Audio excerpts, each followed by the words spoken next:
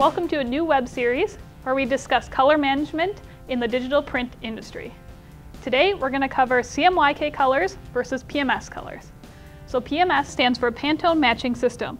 PMS is recognized as the universal color language when referencing colors across numerous industries such as textiles and print. PMS colors are purchased pre-mixed inks from certified PMS suppliers, so the ink will be the same color no matter where you are in the world. CMYK stands for cyan, magenta, yellow, and the K is black. CMYK can also be referred to as process colors. By combining these four colors together, cyan, magenta, yellow, and black, we can make a wide range of colors. Colors made from CMYK values are not universal across the world. So let's take this concept of CMYK colors versus PMS colors to paper to further explain it. Let's go! I have this orange colored pencil in my hand and it's labeled PMS 151. I'm going to make a square of this color on my white paper. As you see, PMS 151 is the only color that is coming out of this colored pencil. Now let's make the same color using CMYK values.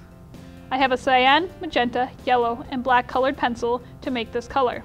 Let's reference the Pantone color book to see the percentage of each color I will need to make PMS 151. The left side of the Pantone book has the true PMS color, and the right side has the CMYK value. It looks like I need 60% magenta and 100% yellow, and no black or cyan. Let me sketch out this color. As you can see, the two colors don't match, but they are close. The orange colored pencil is made from straight PMS 151, and the CMYK colored pencil square is made from magenta and yellow. Now let's take this concept to the computer. I'm going to make a square and fill it with PMS 151. Let's make the same color using CMYK. I'm going to take a 60% magenta box and overlay a 100% box of yellow. As you can see, the two colors are different because they are made of different color properties. One is straight PMS 151 and the other is made up of CMYK values. Let's try making the magenta 70% and see if we can get any closer to PMS 151.